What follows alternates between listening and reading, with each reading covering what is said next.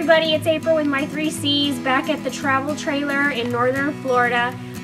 It's the wrap up of hunting season for the year, so we're probably going to be getting a lot more done, a lot more videos. But here and there throughout the season we were able to accomplish a few things. We actually did start on decking the front part of our trailer. We actually bought a canopy to help with the rain, and if we come this way, this area right here, we plan on doing an outdoor kitchen. So if you guys want to see a little bit about how we DIY that outdoor kitchen, give me a thumbs up, leave a comment below, let me know that you guys want to see it. But for now, we're going to go inside and we're going to work a little bit on the flooring, and let's go inside and get that done now. So one of the things that we're going to try to accomplish is we're going to take this component out and replace it with a really nice electric fireplace. So the first thing I'm going to do is I'm going to take my drill, unscrew all the screws that are in this component that are adhering it to the wall, and it should just smooth out really easy once I'm done.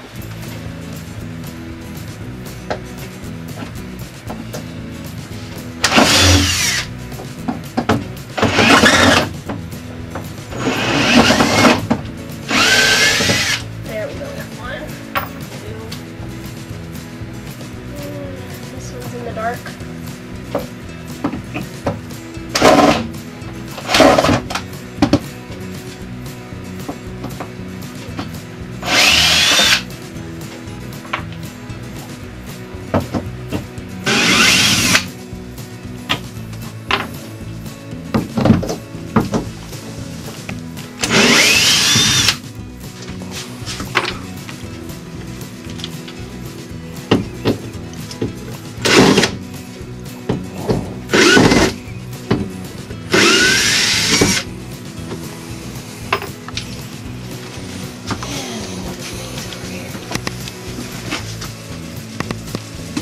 What is that noise? Did you hear that? Yeah, it's the Makeover. I can't see from your big head, but... Well, it's better that I do this appropriately than yeah. shot, right? That's right. Don't lock me in!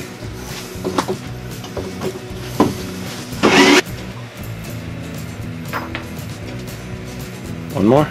Nope. 2 more. 2 more. 3 more. 3 more.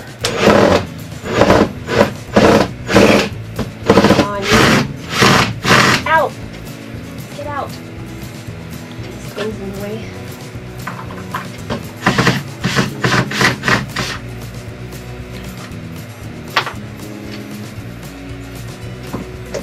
Maybe we should write Ryobi and ask them if they have a smaller one to get in small places.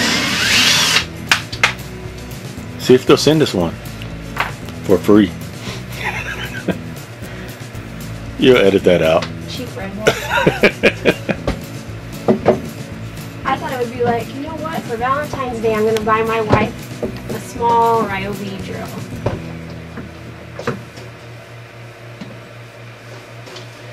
Or the nail gun. The what? The nail gun. Yeah, that nail gun is sweet. Okay, so I just need to run this knife along the wall. Make sure that I get it off the wall so it comes right off. Ta-da! There. Very nice. That scared the crap out of me. When we initially fixed the rot right here by the door frame, we took this piece of wood, cut it out, and replaced it with a brand new piece of plywood. We had inserted a brace underneath this, but apparently the brace did not hold the way it should have, and it now, after time, has left a little bit of a gap. So every time you step on it, it kind of pushes down, and that caused some of the vinyl tiles to crack, and we don't want that. So we went ahead and removed the vinyl tiles. I'm going to remove this one as well, and we're going to take this piece of plywood back up, find out what happened, why the brace didn't hold, fix it, and then retile it. And obviously the component's gone there, so we accomplished that today. Alright, so the vinyl tile sticks very, very well, and we came here pretty unprepared to take up any vinyl, so we didn't have any chisels or anything, so we had to take this metal ruler and be a little ingenious about it, take this hammer and just kind of chisel it away, and it seems to be working out okay, but really you want a chisel to do this job. So hey, when you gotta get something done, you just do it any way you can.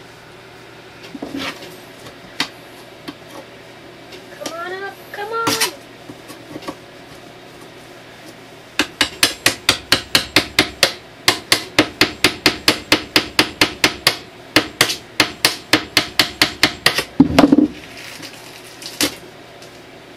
Works. Alright, so people that think that it doesn't get cold in Florida are crazy. I'm freezing. I had to put on my jacket. I'm going to take this up real quick and we'll see why the brace didn't hold.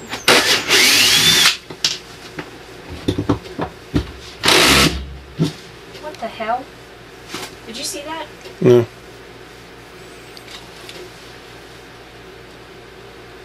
You didn't have this on right. Oh, blame it on your husband. That's right. The viewers at home know it wasn't me.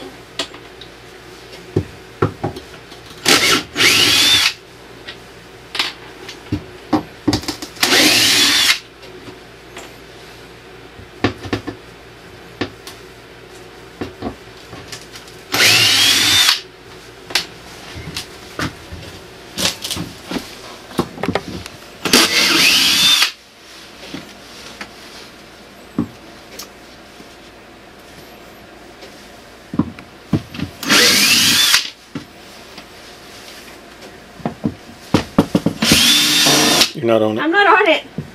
Thought I was. Can't see.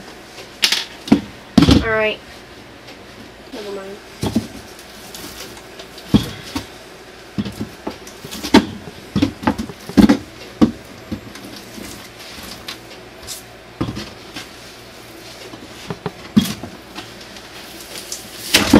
There we go.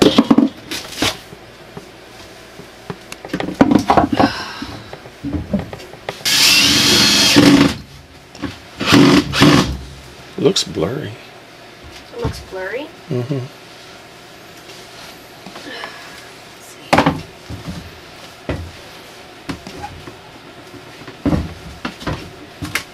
Ain't going nowhere. There you go. Alright. Tell the audience what you did. So in order to fix our problem, we put a brace underneath these two joints here and then added this piece of wood so that when people step onto this piece that goes right here, this plywood piece that goes here, it's going to help with weight. So it's going to distribute the weight more evenly and we won't have any more of these vinyl tiles cracking on us.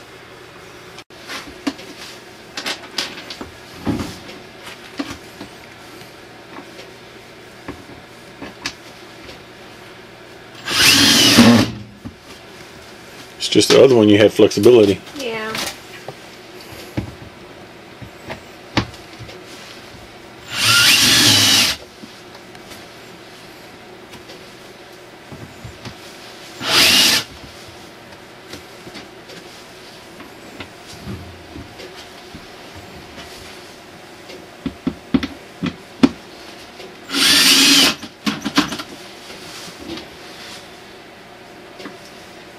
I need coffee.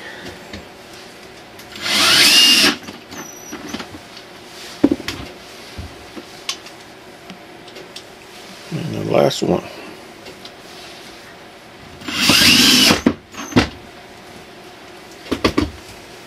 Now stand on it and see how sturdy it is. Alright. Wow! No give at all. High five. Alright, so now that the component is gone, we are going to lay tile where it used to live. And it's just as easy as it was in the last videos. Just lay it down, push it down, and it's good to go. And then I'll just do a little cut here so that it's nice and flush with the wall.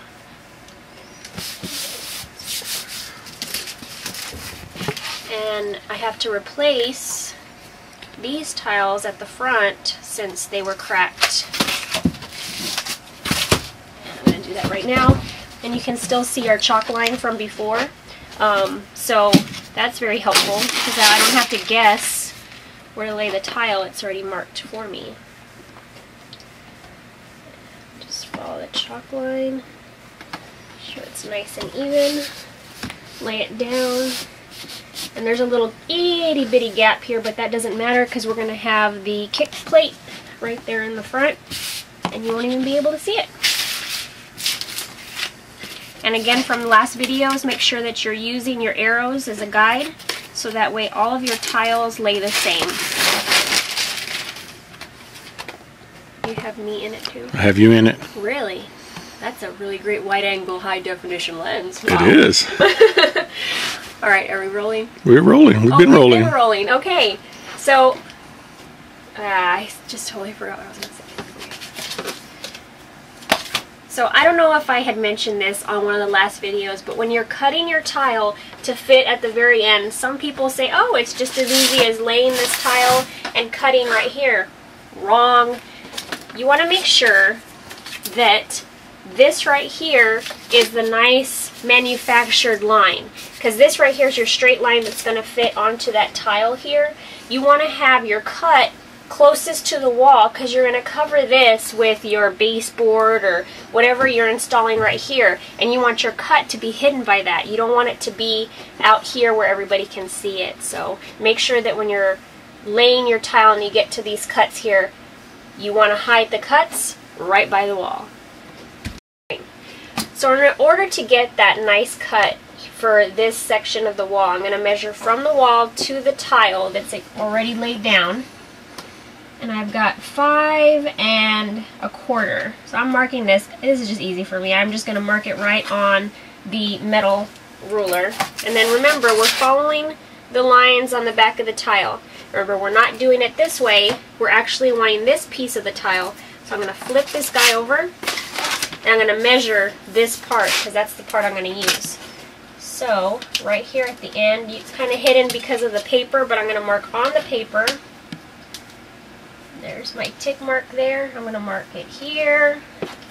Do a series of those tick marks. So when I cut the tile, I make sure I have a nice even line.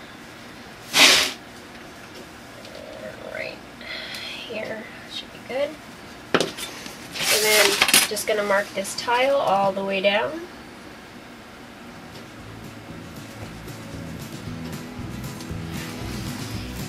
Alright. So this side right here is the piece that's going to fit right in this area. So we finished up this area of the flooring, and we went ahead and put our cute little fireplace here so that it looks all nice and cozy. We still have a little bit of flooring left to do before we're completely done, but little by little we're making this travel trailer into a home away from home.